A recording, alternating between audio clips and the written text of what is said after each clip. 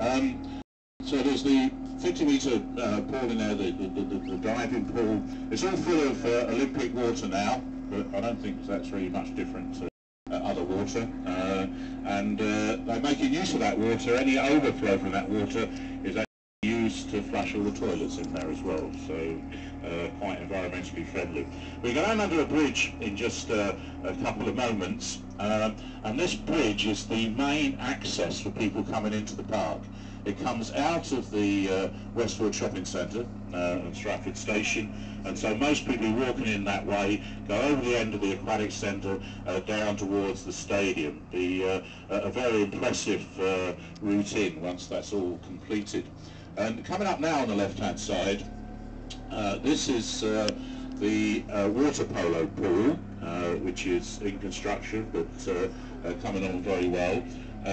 I do give a word of warning about water polo. I went to the Athens Games for a while in 2004 and saw water polo. It was an amazing game. I'd never seen it before, thoroughly enjoyed it. America were playing Canada, and America were 4-0 up, but Canada actually won 5-4. And a Canadian lady sitting just a couple of seats away from me, no one between us, understandably got a bit excited, and she flung her arms out and hit me right round the side of the face. So it's a dangerous game to spectate, so be warned. And again you see on the left here a clear view of the stadium. That's going to be used, of course, for the opening and closing ceremonies, for the athletics, for the Olympics, and the athletics for the Paralympics. We'll be going under a bridge again in a moment, but before we do so, just over on the right, just briefly, you see something of the Westwood Shopping Centre. See more of that later. But this general area is where the sponsors are going to have their hospitality tents and so on for the games. Now, as we come through this bridge, if you look to your left, you can see a special bridge there that's actually got a mirrored finish reflecting cleaned up and totally finished, and it will be quite a thing to see. And there's a special panel on top of that as well. We'll see that briefly later. There are a number of bridges, 30 in the park, because there's a lot of water that flows through, and other bridges have been built as part of the whole construction. A few seconds on the right hand side as we get through this particular bridge, you'll see what is the main energy centre. It's this building here that's got the big black blocks to start off with, and then goes into the main generating centre. This will produce all the energy that is required for the heating, the cooling of all the venues on site, also parts of Stratford City, for all the Olympic Village, and for the 6,000 to 7,000 homes that actually be built here after the games as part of the whole legacy. So, and it's a much more particular way to enhance bird nesting, and that has been taking place. The older building you see just at the end of it, that's the only building that is on the site that's not actually been demolished, and that could well be an exhibition centre or something of that nature after the games are over. The area we're beginning to move through now, this is where all the merchandising will be for the games. Probably going to be the largest McDonald's in the world when it's here. So Usain Bolt can get his chicken nuggets on site, and hopefully get another record-breaking attempt. Get all your t-shirts and your caps and your pins and whatever that would be for sale here. As we turn to the left, you look over to the right towards the stadium once again. You'll notice on the side of it there's a sort of a big black box. That's actually the VIP suite. If that's in the area they're coming.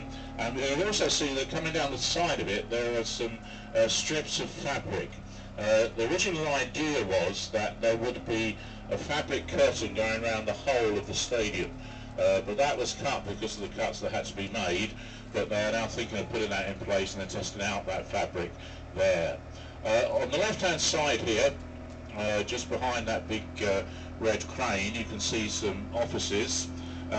This is where the operations centre for the ODA was on the vehicle centre for the construction workers. I say over 11,000 working on site, over 17 million hours have been worked in total, and they can go and see doctors and so on there.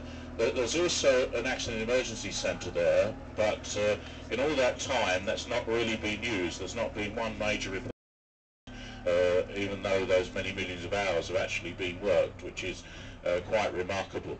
And then the energy centre again on the left here. But coming up on the left now is the main handball arena. Handball's not a particularly well-known game in the UK, but we do now have a men's team and a ladies team for the Olympics.